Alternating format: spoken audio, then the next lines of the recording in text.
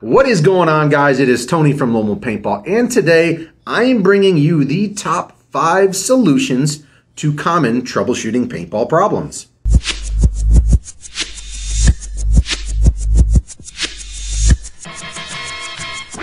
So, let's jump right on into this. Just kidding. Go over shop.lonewolfpaintball.com because we are the best source for paintball. We've got all the latest, greatest products in stock and ready to go. But it's not on the website. But he's always interrupting. I am always interrupting cameraman. Go. You guys also tech guns, right? So if you have a major issue that you can't seem to figure it out on your own and you don't have anybody local that you can turn to, they can send it to us. Give us a call at the store. We give you the address. You can send it to us. We'll tech it for you, and we'll ship it back, and we'll take care of the fees and all that stuff after everything is done and over with. All right. Anyways, so the top 5 common problems that people, like Mark said, we have fields and an indoor and all this stuff. People bring us guns. Half the time I can fix, I would say probably 50% of them within 5 minutes. Going over these top 5 things. First, biggest thing that I always see is the battery. We do woods ball and rec play, but I deal with a lot of tournament players. My gun's not shooting, it's cycling slow, blah, blah, blah. Well, did you check the battery? Most of the time people say, yeah, I just put a brand new one in. But was it really brand new? Did you buy it from the gas station? Did you buy it from a 7-Eleven? Like, was the battery truly good? So I'd highly recommend, this is what we use here in the pro shop, the Energizer Industrials, either whether it be for your hopper or your gun. We use the AA's and then the, 9-volt and the AA's. So first things first, no matter what, doesn't matter what the problem is with your gun, always check the battery and make sure it's good. A lot of people, Mark, are gonna probably make fun of me for this, but I do the old tongue test with a 9-volt battery. Obviously with a AA you can't do it, but most of the guns like this XLS shocker right here operates by a 9-volt battery. Touch it to your tongue. If it gives you a good zap, well, disclaimer. Disclaimer, are you going to put it on the screen? Yeah, heart conditions, if you have... yeah, if you have heart conditions, you got a pacemaker. That's just what I do. If I know it gives me a little zap on the tongue, I know the battery's got some life left to it. Most of the time, people will pull a brand new battery out of package, and it's already dead because you bought it from somewhere that's not a good source. Anyways, check the battery is my #1 thing that you can fix it within a minute. Take your Allen wrenches, open up your grip, put a new battery in there, good to go, because obviously if your gun doesn't have enough power, the solenoid won't operate, everything's not going to function correctly. What is your opinion on rechargeable AA's in a marker? Personally, I don't use them. No, I want to know that I have a fresh battery out of the package. I don't want to have to sit there, and I don't want to charge it overnight. I'm sure a lot of you guys out there may or may not use them, but get a brand new battery. I don't care. We use Energizer. Get a Duracell. Get something that's a high-powered battery that you know is good right out of the package. Not trying to mess around with charging up a battery. Whatever. I don't know. Let's go to the O-rings, Mark. Are you ready? I am ready. Over here. What about O-rings? What about O-rings is the biggest thing. A lot of people, my gun leaks. So either my gun doesn't shoot or it leaks. Okay, so when is the last time you changed the O-rings? And a lot of guns that you buy brand new or even sometimes used, will still have some O-rings left in like a parts kit. So we'll just open that up real quick, Mark. I mean, obviously this is from the tech room. I've got a lot of random stuff going on, but you see all your O-ring sizes. You guys want to make sure you have a proper rebuild kit. This is for some of the bigger boys, you know, fixing the rec guns, the bigger O-rings in there. A rebuild kit with all the sizes, all the correct and proper O-rings for the gun. So if your gun is leaking, if your gun is lagging, you know, pull your bolt out. All right, yeah, and once again, make sure your O-rings are all the proper size. You want to make sure that there's no gaps or spaces. Look at the manual. It is the age of 2020, so you can always go online, or if your gun came with a paper manual, look it up. Make sure you have the proper size O-rings on here. If your gun is leaking, most of the time it is going to be one of the O-rings on the marker. When you buy a new gun, I don't care what company it is, they pretty much all come with a rebuild kit. Correct. With the proper O-rings for your marker. When you guys are always like, well, I just buy it used for half the price. You're probably not getting the rebuild kit because the guy used it long ago. Yeah. And then you are the guys that are on the message boards going, does anybody know what the third O-ring is on the shocker bolt from the tip? I can't seem to find one at Home Depot that matches, and I don't want to spend a ton for a big full kit. So there's a plus for buying new and not used. There is always a plus, yes, for buying new. O-rings, and then we're moving into the lube, Mark. Lube? So you lube your O-rings too? You do. Man, you are just... Make sure the So let's start from the top. Battery. Now we're talking about O-rings, and now we're on to number 3. This is the top five common, troubleshooting solutions to any paintball gun issues. So is lube. So it's very, very, very important. Let me see that lube. Ultra Silk. We get some Ultra Silk. Shout out. Carried in store and on our website, Ultra Silk. Let's talk about that. So you got your O-rings on. Let's say you rebuilt the bolt. You took it all apart. We're getting into here now, Mark. We're taking it apart. I mean, there's O-rings everywhere, up in the top, near the back. You have to make sure that you clean all the old grease off of your bolt and apply a fresh new layer. Since this gun is brand new, it already has it all stock from the factory. But what you want to do, as you can probably see, I'll set it right down here, boom, is a very, very thin coat of grease on top of each O-ring. Any O-ring that's going to be functioning or making a seal, sliding back and forth, make sure you're lubed up. Can't be going in there dry, right, Mark? I wouldn't recommend it. Would not recommend. You're going to tear the O-ring. The O-ring is going to come out of its groove, and the gun won't function properly. So a lot of guns I'll see that come into the tech room, well, it's not shooting or the bolt's sticking. Either A, the O-rings are getting large, too large or missing, or B, your bolt is dry as a bone. So what you need to do, grab some, I don't care if you bought it brand new, grab some lube, or if you ran out of lube, come and get some Ultra Silk, which works absolutely perfect, and put a thin layer of lube right around the O-ring. Every O-ring that you see, real thin, you don't have to glob it on there, because that can also cause you issues. So you want to make sure the bolt is lubricated and everything is functioning smooth and properly back and forth.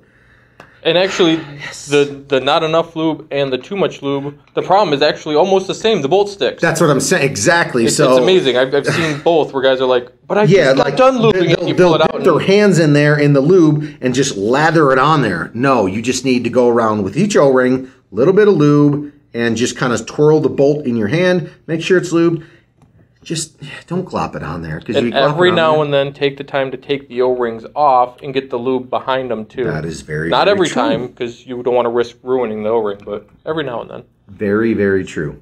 Which we're going to move on to the number 4 point right now is going to be velocity. So this may sound dumb, but a lot of players don't know this. And this is why I have a set of Allen wrenches on the table here as well. Because no matter what gun... Trying to think. Unless you're rocking an old school 98 custom where you had a custom turn knob for velocity, you're going to need Allen wrenches. So, for example, Shocker XLS, right there, Mark. It has a plus or minus on. I don't know. You guys might be able to see it. Yes or no? Yeah.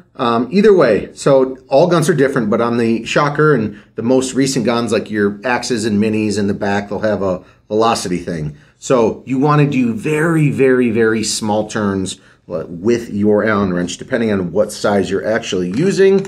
So you're going to need an Allen wrench, most likely, and you want to do, I would say, 1/8 of a turn, like very small. Let's say you want to be shooting 300 feet per second. You're at 285. I would probably do 1/8 of an inch turn, depending on what size wrench your gun takes. Make sure you have Allen wrenches that normally come brand new in a kit with you, ready to rock, and very small adjustments. A lot of people will crank it. They'll get their Allen wrench in here. Like I said, on the Shocker, it's up front. They'll get their Allen wrench in there and just give it a good old half turn. You just went from 285 to now you're at 350. Your gun might be leaking or you're shooting way over. Do a very small adjustment. Shoot the gun a couple times. Let the regulator reset on the inside. Let it, the adjustments take place. And then re-chrono. It's not instantaneous. This is an air pressure regulated system. So a very small turn, couple test shots, recheck it over the chrono again. That is I mean, besides the battery, that is a huge issue a lot of these newer players have. They'll have a gun that sat around for a couple years. They'll take it out and, oh man, it's shooting 250, 260. I need it to get up higher. And they'll stick a wrench in there and they'll crank it down or crank it up or whatever you want to call it. But no, small adjustments, couple test shots, recheck it, small adjustment, get it to where you want. Don't crank it up. You're going to hear leaking from on the inside.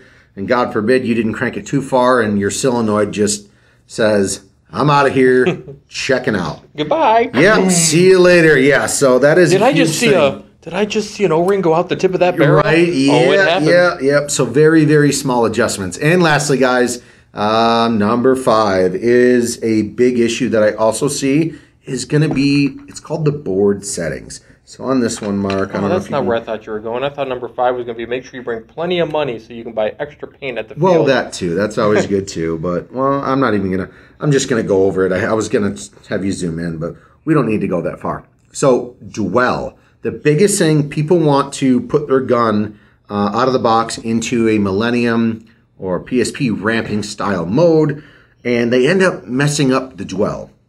If you don't have a readout display screen like, I'm busting it on you, Mark, like this gun does, Shocker does, if you can't actually read what it's saying and your gun is being programmed by colors or anything of that nature, you're going to kind of get it messed up. People want to get their gun into a program, we're done with this now, into the program setting to change the ramping in balls per second, whatever, and they accidentally mess up their dwell. The dwell is set for a reason, from the stock, from factory, by engineers that work on the guns, that made the gun, that knows exactly how this gun should function and operate. So a lot of people, they hear on the internet, well, I Googled, how do I make my gun more efficient? Oh, well, lower your dwell and you'll get 50 more paintballs out of a tank than you'd normally get. If you lower the dwell too much, which the dwell is, the amount of time the solenoid has to open and close, yes, at a certain point in time, you're gonna be more air efficient. You're gonna gain 15, 20 extra paintballs coming out of your tank fill. Don't mess with the dwell. A lot of people mess with the dwell. They say my gun will barely shoot. Paintballs are falling out of the barrel. So my question is, did you change the dwell or did you change your firing mode? A lot of kids and a lot of newer players will actually get in there and they see all these buttons flashing and stuff and they don't know what's going on. So they change the dwell instead of the firing mode and now their board is all messed up and the gun does not function properly. So that would be the number 5 thing. Make sure your board settings are correct. Most markers out there have a factory reset. If you get into too much trouble, if you think you changed the wrong mode on the gun, look up in your manual, watch one of our videos on how to factory reset these guns, depending on what gun it is. Obviously, if you're shooting just like a Woods ball gun or a Tippmann 98, A5, they're not like electronic out of the box, so no need to worry about that. Just worry about your O-rings and such. But anyways, electronic markers, don't mess with the dwell. And until next time, Mark, that's it, man. Don't mess with the dwell. Don't mess with, uh-oh, he's coming back with songs, dude. Don't mess with the dwell. Dad has songs. So guys, top 5 reasons and what we currently see at our fields and stores of issues that need to be solved, that can be solved very quickly and by regular marker maintenance. So batteries and board settings and lube and O-rings, all that good stuff. Don't forget, shop.lonewolfpaintball.com. We have tons of products in stock, always the latest, always the greatest. Thanks for watching. And the Jerky Den for the best lean protein in the game. Mark, that's it, man. We're out of here. Take it easy, guys. That's it. That's it. That's it. Oh, it's over. Huh. You know what I wonder? Like when we did the Shocker programming video and you ran through the dwell, like the numbers went from 1 to I think 24 or 25, something like that. Yeah. I wonder, like, do you know what those numbers represent? Are those milliseconds? They're milliseconds of the, when you pull the trigger, the solenoid valve literally opens and closes. So the lower you go technically to a certain point, like you can get better air efficiency out of the tank. But if you went like even 1 millisecond too low, it closes and opens so quickly it didn't have enough air to shoot the paintball out of the gun. Yeah, and so, a millisecond is 1/1,000,000th of a second. Yes, it's very, it could make a huge difference. Yeah, actually. It's not worth screwing with. No, not at all. Knock it off, people. Yeah, Knock it off. That was screwing around.